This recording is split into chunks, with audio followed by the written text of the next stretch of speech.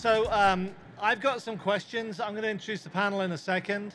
I've got some questions can lead us through this, but we do have time to open it up for you as well. Tom Wheeler, who used to be CTIA guy and now is FCC chairman, head honcho, right? He said he's going to pay $10 for every person who asks a question on this panel, and he'll mail you a check. So he did. He told me that. Check's in the mail. So, okay, so we're going to talk about mobile video and specifically about advertising. I have a company called IGR. We do market research. I can tell you that 60% of the mobile data used is for video. I can tell you that young people use it incessantly. I can tell you I have two millennials, a 19-year-old and a 21-year-old, who think that LTE and Wi-Fi are completely the same thing. And if one's not fast enough, use the other one. Don't worry about the bill. Dad pays for that. And my son, my 19-year-old, he's moving into an apartment next week, actually, for college. And this summer, he bought himself a LED 50-inch smart TV with 4K and a Blu-ray player and an Apple TV. He was working all summer. He could afford it. What's interesting is he's now spent his summer looking for 4K video content. Because he's got this cool TV, he's been searching the web looking for this stuff. So my question to him was, well, when you get to college, how are you going to connect to the internet? He's like, Wi-Fi, of course, Dad. I said, well, what are you going to do if the Wi-Fi is not, available fast enough? He said, use this. Just hotspot it, connect it to the TV. There's no problem. 4K video over an LTE connection to a 50-inch TV. So I can watch my 35 gigs a month just disappear into the sunset in about 3 seconds. So we have a generation coming to whom mobile video is normal. To them, it is TV. It's like TV was when I was growing up, and it is completely normal to them. So within that context, you put in advertising and promotion, and of course, you end up with where we're talking about today. So what I'm going to do, I'm going to introduce the panel very quickly, and then I'm going to give them each 2 or 3 minutes each to introduce themselves more fully, what they do, what their company does. And the question I have for them to start off is, what is the one thing we've learned from the first forays here into mobile advertising? So Keith O'Neill from L4 Digital, Brooke Bobe, got it right, from Pinsight, and Andrew Gerhardt from AerServ. See, I didn't have to look, I remembered him. So Keith, do you want to start, who you are, what you do, and first lessons? Sure, Keith O'Neill, one of the co-founders of L4 Digital. We're a digital product agency, so we work with a lot of brands, helping them build the products that people use to view and consume video and other types of content. I think the biggest lessons learned over the last, we'll call it, since 2008, when the smartphones really started to take off and we saw an evolution of a rather quick migration from people viewing content on web to people viewing content on their phones, was they're different. The initial tendency was to apply technologies and ways of interacting with consumers from web, and that was met with a lot of friction. It wasn't very successful, which then resulted in a lack of monetization of those properties, and it took a while for technology to evolve and for new products to come out to enable the true monetization of the platform. And so I think the biggest thing is technology is a wonderful thing, but it takes time for us to figure out how to use it correctly for a specific device like mobile. Have we learned? Are we using it properly today? Or are we still learning? Better. It's still evolving. Okay. Right. Brooke? My name is Brooke Bobe. I'm the head of business development for the West Coast for Pinsight Media. Pinsight Media is a wholly owned Sprint subsidiary that focuses on the monetization of data, advertising, and distribution or user acquisition. Okay. And then in terms of me, for the things that I learned about mobile advertising when I first got into it, I would say quality in everything you do. So quality in the data that you choose to use, it being first party, there's so much tremendous value. If you're a publisher or a developer, quality in the content. Users are always going to come back to quality content. Quality in ad placement. So if your app or publishing site looks like the Las Vegas Strip, you're doing something very wrong. So I would just say quality in everything. Okay, great. Andrew? My name is Andrew Gerhardt with AerServ. AerServ is a mobile SSP, which means supply-side platform. Essentially what we do is we help mobile app developers and publishers monetize their audience, monetize their inventory through primarily mobile video ads. When we entered the space a couple years ago, what we found is how immature it is. I think similar to what Keith mentioned, there's a big disparity between what's available for marketers and advertisers, the way that they can advertise to the audience, and what's actually happening. What they're actually doing is taking creatives from television, and that doesn't really resonate in a mobile environment. So I'd say that's the primary thing. Okay, so we'll start with you.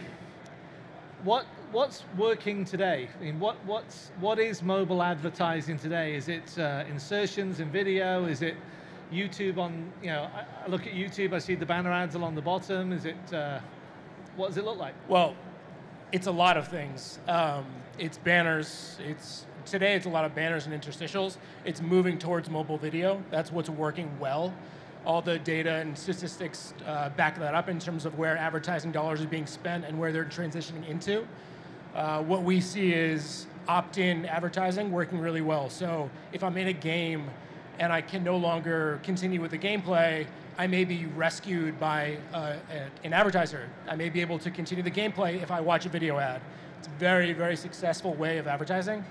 So we see a lot of that happening. We see native video working pretty well. Basically anything that allows the user to opt into the advertising instead of it being thrust upon them works pretty well. Okay. What do you see is working, Brooke, today? I would agree with everything Andrew said, and one of the things that we're hearing from our advertisers or the agencies that we work with is that they are very interested in sponsored content. So just really seeking like that more native experience on a device with the publisher. So we've been really putting a lot of focus on curating those type of experiences. So does that automatically lead to having to create new content? So I know Verizon with Go90 has talked about Matt Damon and Ben Affleck creating new content for them. So like the Netflix House of Cards, do you need new content for it, or can you have existing content that you sponsor? I think it can be either. So I think it really depends on who your advertiser is and who your publisher is, and making a very native feel. So a lot of times we'll work with publishers that maybe have some interesting facts, so we can weave in an interesting fact about a brand that users just aren't familiar with, and that's something that to really get them engaged with the brand. Okay. Right. Just to add on that, though, I think that creating content specifically for mobile is super important. And it comes back to the creatives. We were talking to an agency in Boston just this week where just talking to them about what might work, the same 30-second spot, which has the engagement point at the end of the video ad, is not going to work in a mobile environment where you have to capture me right away. So the brands and the agencies have to get used to creating something for the mobile environment which the users are engaging and acting differently. So we've done a lot of work this summer on millennials. We actually surveyed and interviewed 18 to 25-year-olds, and I didn't do it because I'm too old, but I had my son do it, the 19-year-old, and we asked them, one of the questions we asked them was, what is TV? And they say, whatever you're watching, on whatever screen, wherever I am. So they said, some of them said, well, TV is, we call it the TV, but really what you're asking me is, what is my entertainment and my content? And it's everything. So watching original content on a mobile device, I think, to older folks, is like, you crazy? I can't see it.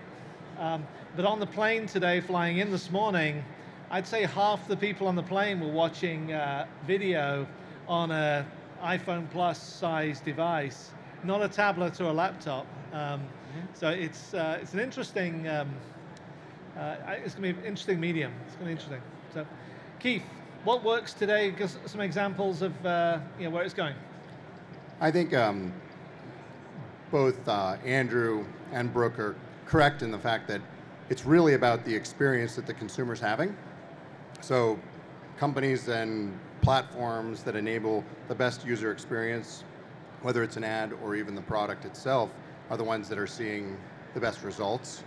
From a mobile advertising standpoint, we're seeing, with the products we've been involved in creating, we've seen hands down video perform the best of anything, but we're also seeing the emergence of some new innovative types of ad units in native elements that can pop up and interact with a consumer, and they can put in a, shelve it to review later, or partake in a special offer from within the experience without leaving, and we're seeing those start to gain some traction as well. It's if it feels good to the consumer, they'll interact with it if it's meaningful. Otherwise, they just dismiss it. Okay. Do you see an age? I mentioned my kids and me. I'm not a big advertising guy. They are, because they can get free stuff. Do you see a big age difference? I mean, is it a typical 30-year-old male type demographic sports nut that they're targeting? What do you see? Well, you're not an advertising guy, but it probably depends on the ad, right? Right. You may not be an advertising guy because the ads were either poorly targeted or just bad ads. Right. But if it was, I don't know what you're interested in, but if it was something that you were Cars. if you were interested in a luxury car or a sports car and you saw an ad for that, you'd probably watch it, right? Right. So it's about the quality of that advertising, not necessarily the advertising. Okay. So I think that's what matters. So my son, I've watched him play the iPad. He'll watch video after video because you mentioned he wants the free stuff. He doesn't care what it is. So it's not as much about the targeting. And to me, that's inefficient advertising. Finding out who you are and what you're interested in, and then giving you an ad that caters to that, that's where it begins to work and make sense. Right. Okay. Yeah. I agree 100%. It is not a one-size-fits-all. It's about the personalization, understanding your product, and making sure that the ad units that you're putting into your product, video or other, align with your target user. Right. For me, I would say that one thing that we put a ton of stock in is our first-party data and being able to really match the right audience to a brand. So that's super important for us. The second thing is we've made investments this year in 2 new ad units that kind of target a younger demographic. So one is an interactive emoji that goes into a messaging client, and then we're also getting ready to release a polling ad unit that we think are going to hit like different demographics. Okay. So I was actually going to ask you what role the operator plays in your business, because obviously you're part of Sprint, right? So is it a case of being able to target, as I said, the specific demographics? Or how does the Sprint data or the operator data play into this?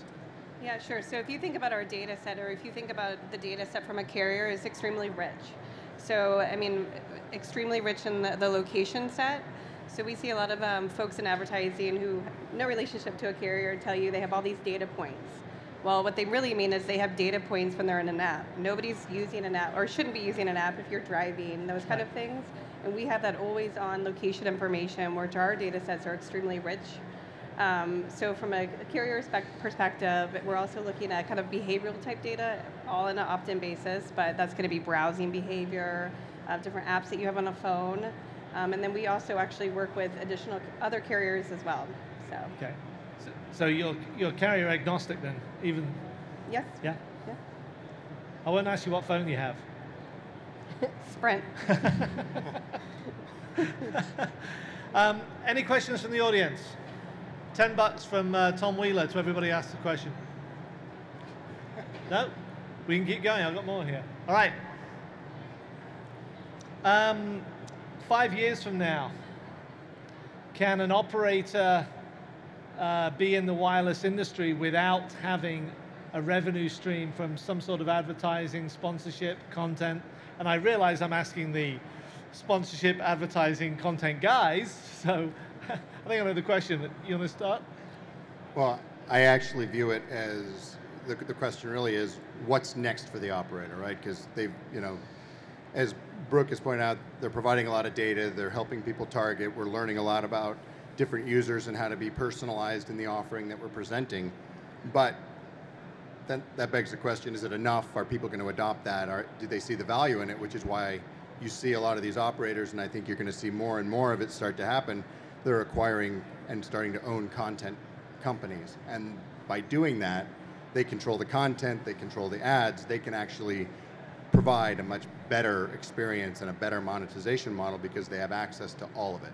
Right. And so I think you're going to see more and more of that consolidation continue to happen over the next 5 years, which is, you know, what AT&T's done with DirecTV, Verizon with AOL, and so on and so forth. Yep. I don't have anything to add. I think he's right. I mean, I don't know as much about the operator space as maybe Brooke does, but it might not be to me whether they can, but why they want to ignore it. There's such an opportunity for them with the data they have and the audience that they can reach. It seems like revenue left on the table. Yep. I certainly believe in it. It's my future, so I would say that the acquisitions alone in the space this year kind of speak for themselves. So I think that carriers are investing money in this space and they think there is going to be a future here. I think the data sets alone, how rich they are, there's so many things you can do.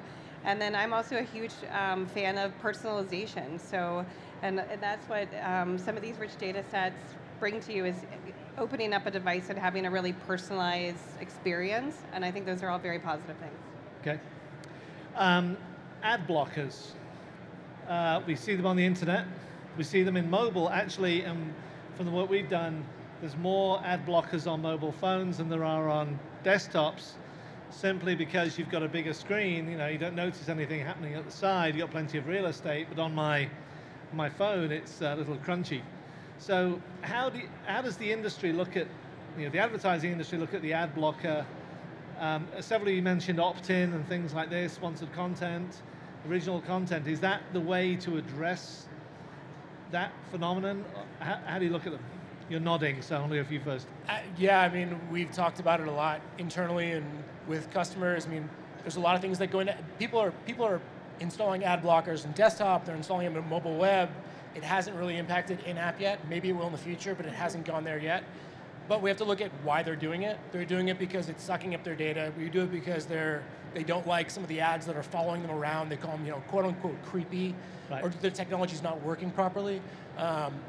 Because of the way the ecosystem is constructed, so there's too many tags on the page, and there's speed concerns. So there's lots of, and maybe just poorly targeted ads.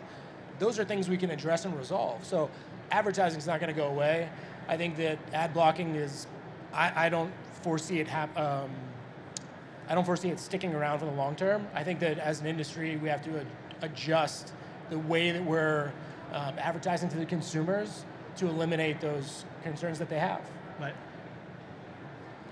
I think that we're going to see, I agree with Andrew, and we're going to continue to see innovation around ad tech that's going to enable for better ad units, more targeted, more personalization, better experiences.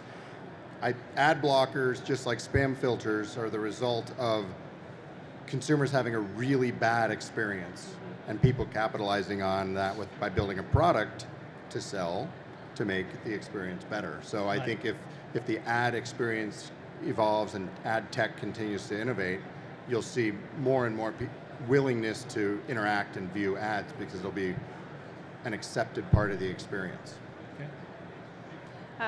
I actually completely agree with Andrew on this, and I think the reason that we talk about ad blocking is because bad actors in the ecosystem.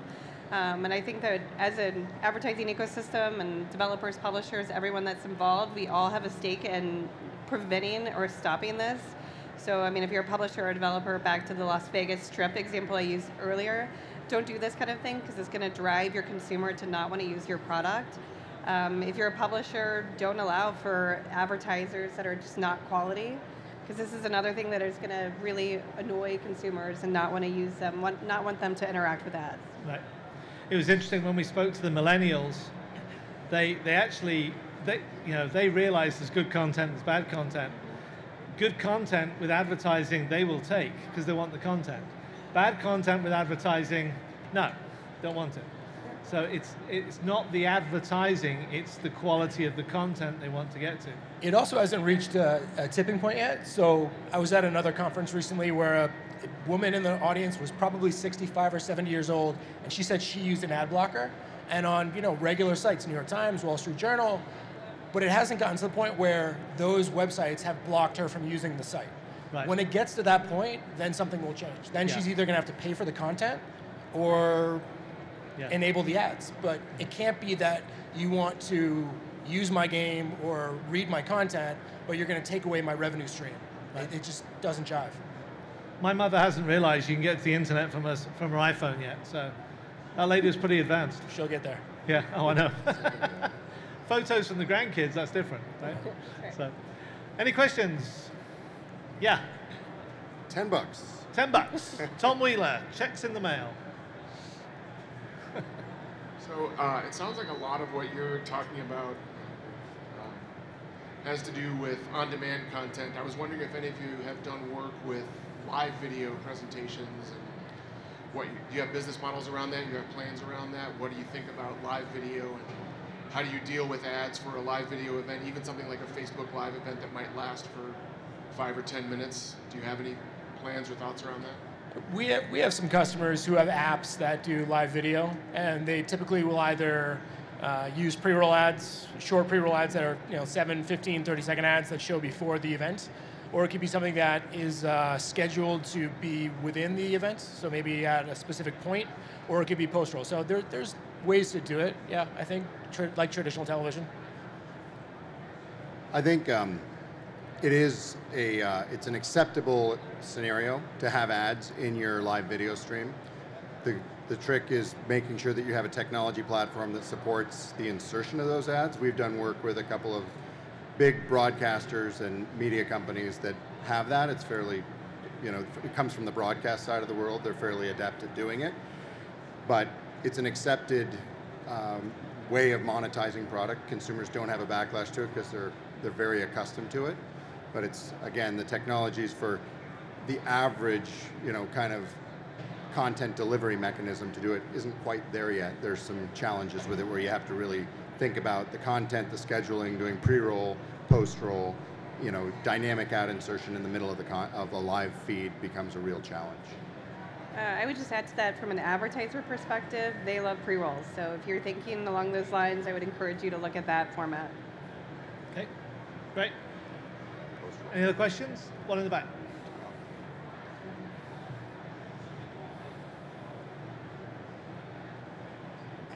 Hey guys, so my question is on attribution. So as you look across channels, right, like the thing that we haven't even touched on right now is conversion. So as you're building out ad tech, can you talk like the next iteration of attribution and where you see that going across device, and how marketers can get smarter about where they're spending their money? Thanks. Keith, you want to start? You're looking like you. Sure, I'll start with that one. I think you're absolutely right, and one of the questions I know is up and coming, so I'm going to be a spoiler a little bit, is what do we think that we're not doing enough of today? And it is that cross-platform. Today, most consumers, as Ian alluded to, they're starting to think of them just as digital endpoints. Why can't I watch my content on any screen, anywhere? And then it comes down to having the ad platforms that can actually support that multi-screen experience, which is not trivial because the tracking around it becomes a real challenge because you're hopping from one to the other, and you need those handoffs to be in play.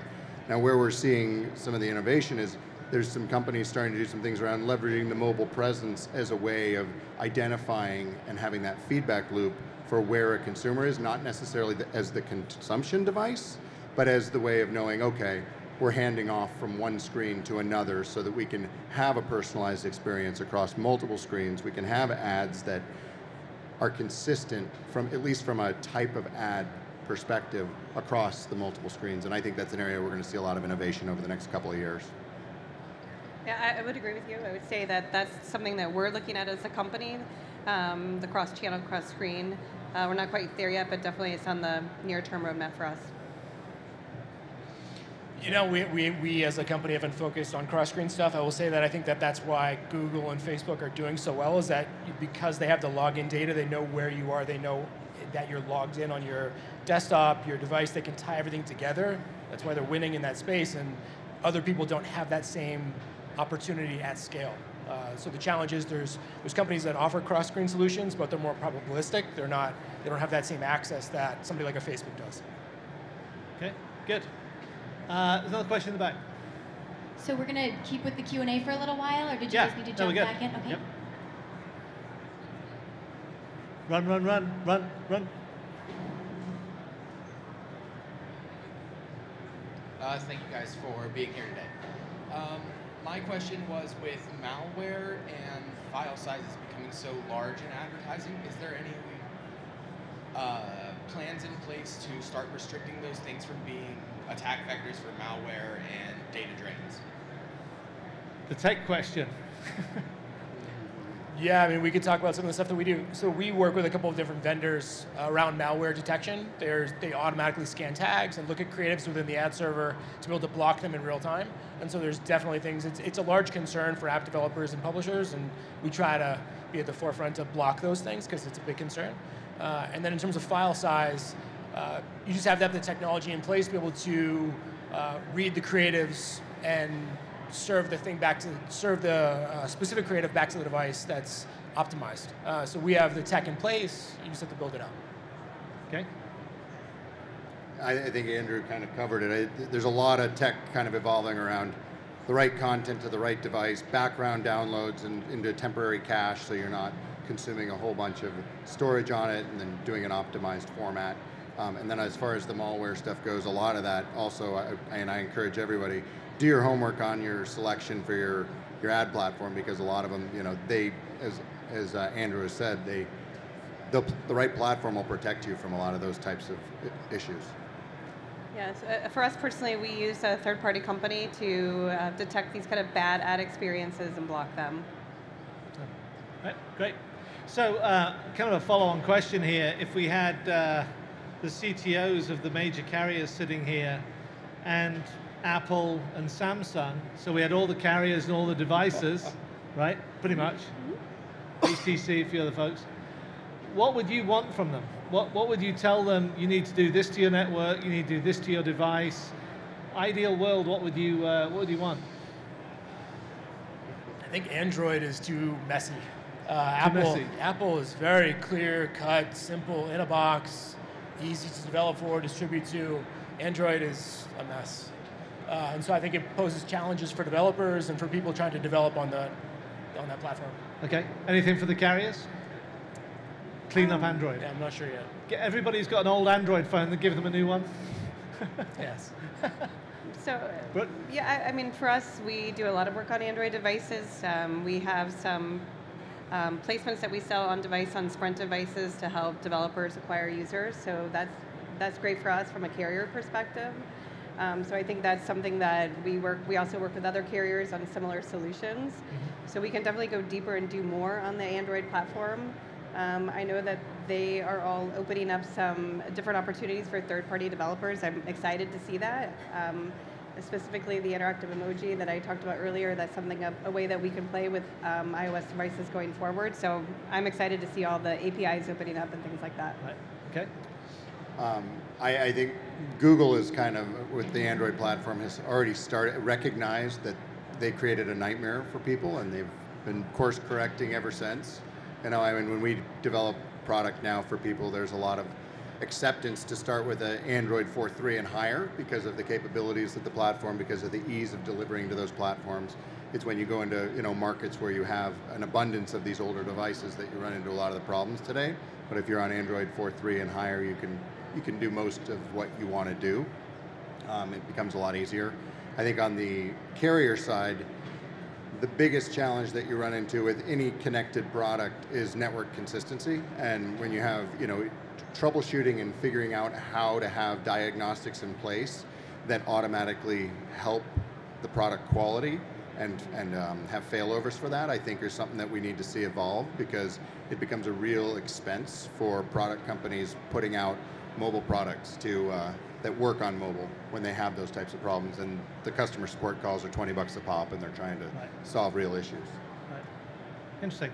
None of you said speed, faster networks, which is, I'm an old telecom guy, so I got excited about 14.4 kilobits, and Blackberries, and I thought it's interesting you went to the devices. You talk about network consistency, but not necessarily speed. But you obviously went to the device first, which was interesting. So devices, networks must be good. So, any other questions? Tom just texted me, $20. Checks in the mail. So we do still have a little bit of time with our panel of industry leaders here. So don't be shy if you'd like to ask a question. Now is a great opportunity to do so. These panels were created for you to be able to interact and ask these questions. And if they're on your mind, they're probably on someone else's mind too. So I'll give you a couple more minutes to think about if you have any questions. Otherwise, I assume that our panel would be willing to hang out at the side of the stage for a couple one-on-one questions for shy people. There's a few more questions I have as well. We can start to wrap it up. So wonderful. Okay. Well, then Ian's got some questions for us, and you guys keep thinking about things you might want to ask towards the end. Okay. All right. So we've got a few minutes. When ad agencies, companies, brands come to you guys, is it mobile has to be in the mix? Is it mobile is the first consideration in an ad campaign, or are other things, other digital media out there first, and then mobile is still the afterthought? So what we typically see is it varies.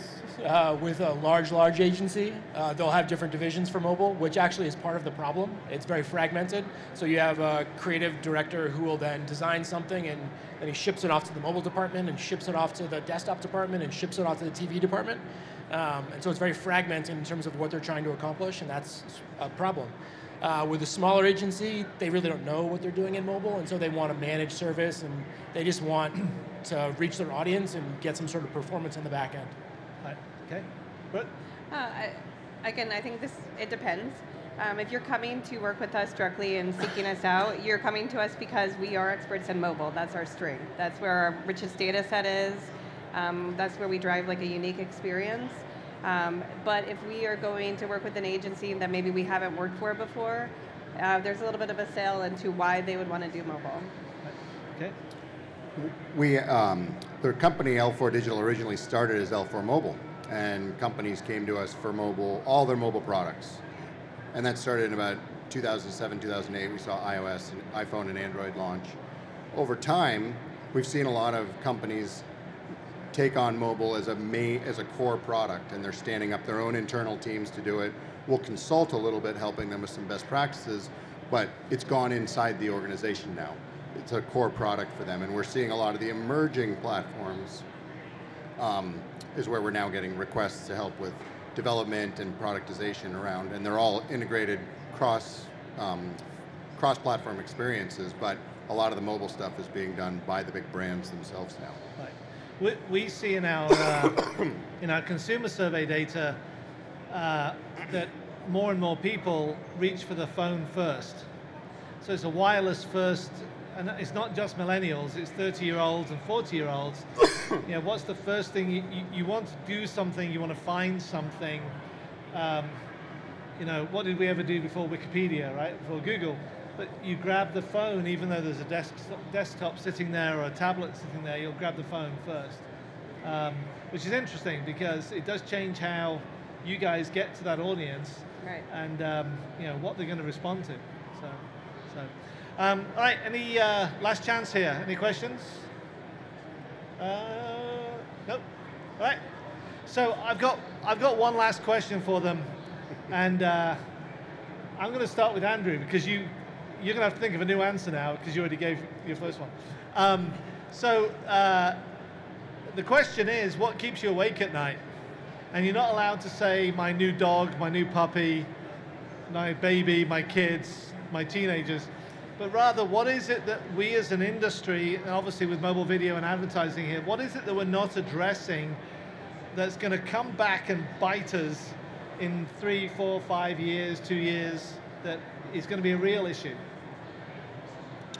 So I think what keeps me awake at night is different than the second part of the question, because I think what keeps me awake at night is the opportunity. It's such a sizable opportunity for mobile advertising and mobile video advertising in general.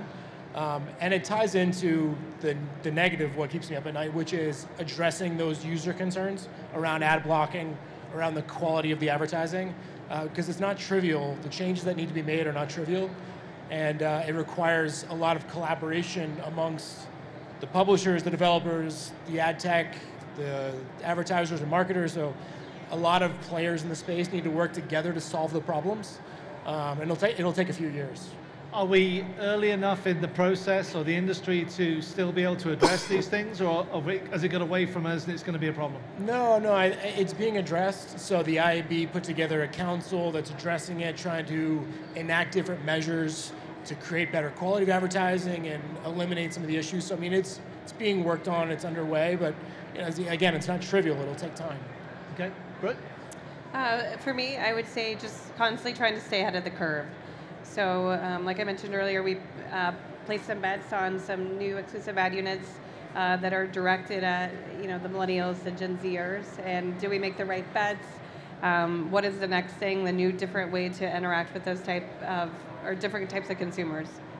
Okay, and again, same question: Are we early enough in this to fix these things? Do you think that we can? Can you stay ahead of the curve, or is it running faster than your ability to catch it? Yeah, I think there's always new and unique ways to advertise. They just don't last long. So it's like figuring out what those are, attacking, doing the best that you can to get it out there, and then as soon as you launch, you're already thinking or halfway developed with the next great idea. So just constantly going through that cycle. Okay, good. Keith? As digital product consultants, what keeps me up at night is, are we actually tracking the industry, keeping up with the technologies, monitoring the latest innovations, and then making the best recommendations to our clients? Because it moves so fast and there's so many opportunities to do something new, and there's a whole bunch of really smart people in the industry always coming up with something new, and you don't know which one's going to stick. So it becomes this challenge of testing and trying and monitoring. We have a lab in the office where we have people always experimenting with different things just to stay on top of it. But that's what keeps me up at night. As we build products for other people. We want to build the best products we can, and keeping up with it is a challenge. Good. And then as far as catching up, I think it's always going to be an ebb and flow. Technology is a wonderful thing, and you see a lot of people over-innovate, I call it, where you come up with something that's such a paradigm shift that the industry can't get their arms around how to use it, so it's kind of coming out too early. And then you see the industry catch up, and something that you saw fail 3 years ago all of a sudden works today. But I think that you'll constantly see this cycle. It's kind of, I call it the innovator's dilemma of, when do you innovate, when do you embrace the current standards, and how do you push forward at what pace? So an innovation would have been, like, the smartphone was obviously a very big step, right? And since then, they're all shiny glass blocks. We haven't seen another shift since that. Now we're probably seeing it with voice control, Siri, the Amazon one, I can't remember the name. Alexa, thank you. And now they've got your earbuds and So, but we're starting to see the shift on that one. Is that the type of thing you're talking about? We're talking about ad tech specifically, and I think we're gonna see a continuous innovation in what ad tech can do, and the type of creatives that people can put in front of people, and how people can interact with ads. The targeting that we talked about, and how you make it more relevant and personalized, so that people aren't inclined to turn it off or shut the app or install an ad blocker. Yep. All right, great, thank you very much. Good panel, thank you.